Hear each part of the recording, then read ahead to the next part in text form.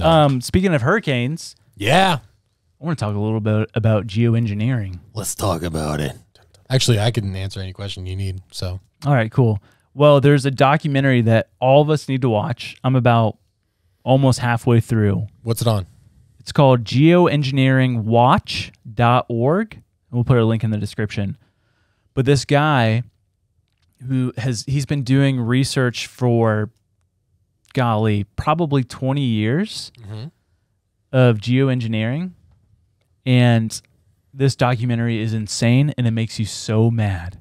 What is it about? Chemtrails. Okay. Okay. Got All it. about chemtrails. Wonderful. Every single person that he interviewed for this documentary worked for the military, worked for the Pentagon, worked for the Bush administration, and they're like, yes, this is in fact what we're doing. And it's their whole claim is for climate control and global warming. But basically, these planes are outfitted with these sprayers to where it goes back to the glitter conspiracy. They're literally spraying aluminum particles in the air Oh my gosh. to reflect the UV sun rays back into the atmosphere to where it doesn't heat up our oceans and stuff. But is it heating up the atmosphere? That's what I'm getting at.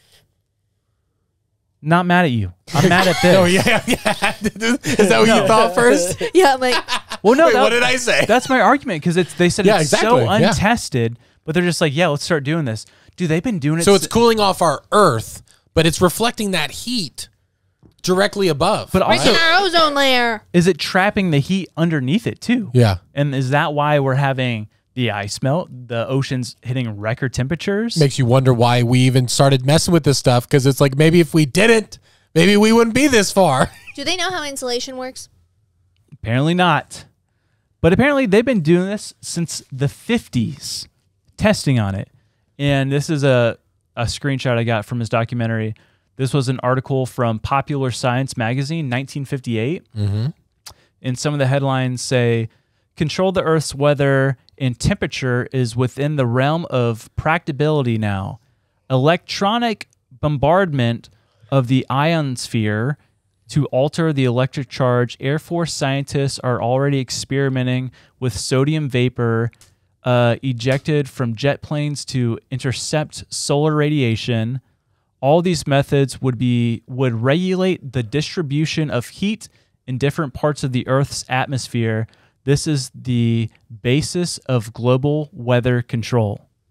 1958. 1958. Yeah, so don't say you're not doing it. Ugh. And I also saved this one part. This was, oh man, I don't know the year, but the president of Iran went to the United Nations and he was claiming that Europe was actively causing Iran to have a drought by doing this cloud seeding or the chemtrail stuff. Oh my gosh. So like went in front of all the UN and was blaming Europe for causing Iran's drought. And what did they say? I don't know.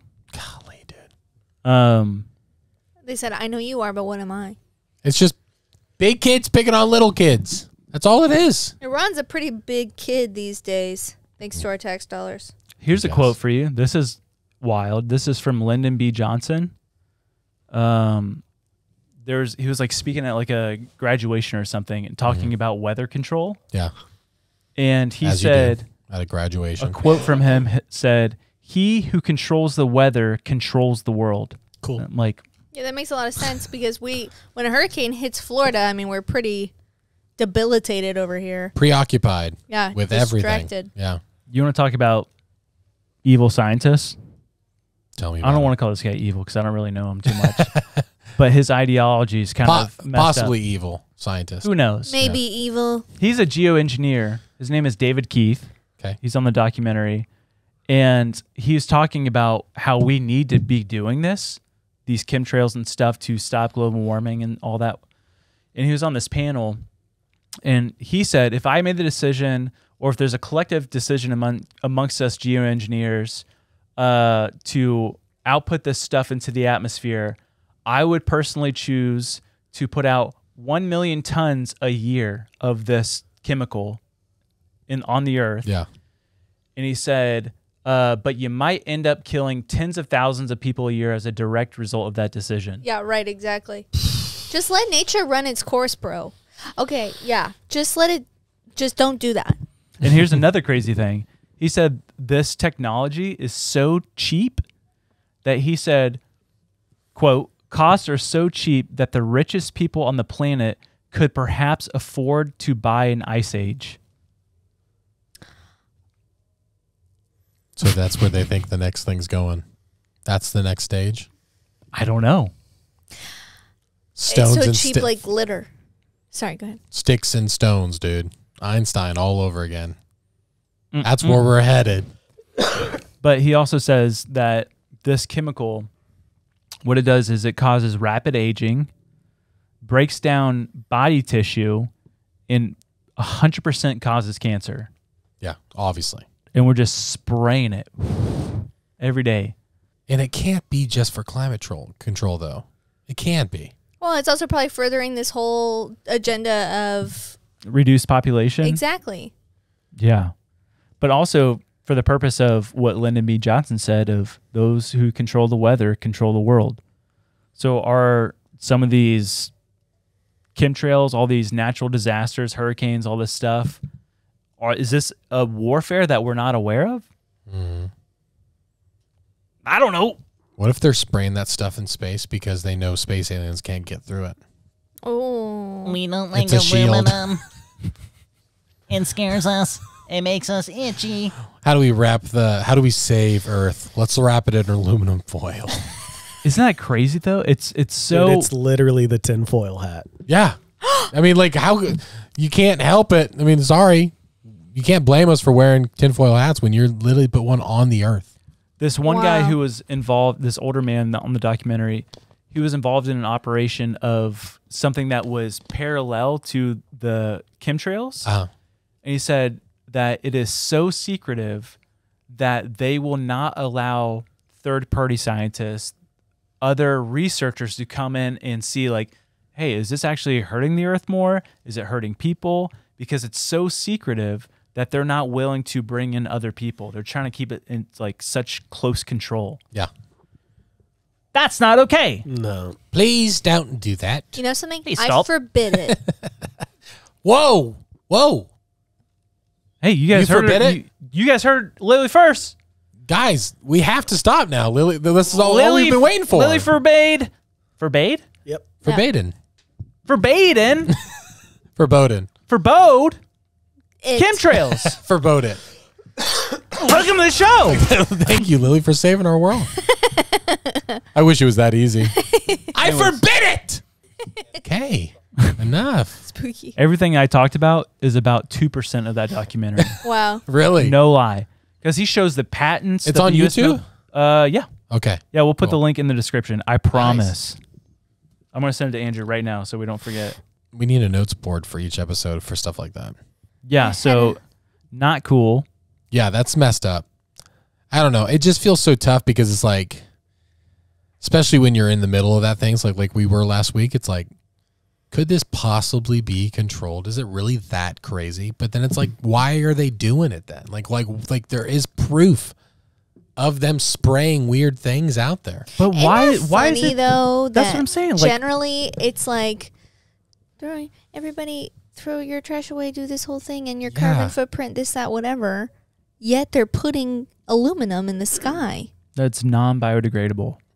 Like, it just seems Is it really microscopic? to Yeah. protect the Earth from global warming. This guy, this documentary guy, he hired a lab to collect samples from these chemtrails and they tested it under microscope Yeah. and found all the components of it matched up with the U.S. military patents for weather control. Wow. My whole thing is It's like, they made that's the proof. I mean, that's what we've been saying forever. Sorry, go ahead. no, they made us feel crazy for like the chemtrail contrail difference, but now they call it cloud seeding instead of chemtrails. It's the same flipping thing. Yeah, Yeah, like- UFOs, UAPs. Yeah, they're just It's just changing the language For so- new generations, Yeah. so that we just like we can be confused on the terminology. Do you know what? Rebrand. Do you know what got him started on this journey though? Is that he grew up in Southern California, and he's like, I dream of one day living up north and having a cabin and being completely self-sufficient, solar panels, living off grid. And so he finally did that, and he moved to like the Tahoe area, maybe north of that. and he had his whole solar panel array out, and he said over the years he started noticing the clouds, right? And his solar panels, their input, or their what do you call it? Their Intake dropped 60 to 80%, even when it was a sunny day. Wow. And he's so like, almost as if like they were literally blocking. yeah. And he's like, that's not right. Yeah. And so we started doing research, and that led him on he has this whole armada of people that have like come together and like, this is what they're doing. Yeah. But this documentary, dude, it's like 3 years old. But And I'm like, now you wonder, if we peel back the aluminum wrapping of our planet, will we completely roast at the beach? I don't think so. See, I think they're like causing, I think, the military literally cycles people through like every 4 years, people get moved to a new base, new projects. Like that's how the military works. Our government so often works in terms. So nobody's actually looking out for future generations. They're just trying to look good for the term that they serve in, for their time. They're trying on a certain project. Look good and profit. Just profit. Or like solve the immediate problem. Like they're like, hey, we blew up a bunch of islands in the Pacific testing bombs and it caused some problems. So how can we negate that problem? And instead of saying, let's do this, but what does it do to the future? They just solve the immediate problem. And then the next crew comes in and solves that problem. So like, even if it wasn't completely ill-intended, I think it's just stupid mismanagement. And that's what happens so often. Like you just see where someone wants to do a good thing. They have a plan. They have an organization. They have a something they want to do. But in order to do that, they have to shake a few hands, make a few promises, and down the line, it's like, what are we doing? Like we're just running on a treadmill. We're working really hard, but we're not getting anywhere. Like He also did research with this team of animals becoming extinct, and he did a graph. But this one article that he pulled from environmental scientists said accelerated modern human induced species losses, entering the 6th mass extinction. And so he like does this graph of like these animals all going extinct ever since we started the program. Oh gosh. Yeah. Animals that might be susceptible to that kind of stuff. Like Just animals that he has mammals, birds, vertebrates. I'm saying like those animals may just be like more vulnerable to those chemicals or whatever, But he lists all animals that are all of them are going extinct. Jesus, come soon. Please. What are we doing? Please. It's my birthday. For one day, can we just not mess with the weather? Yeah. Speaking of weather, Yeah. did you know that we gotta not don't go anywhere?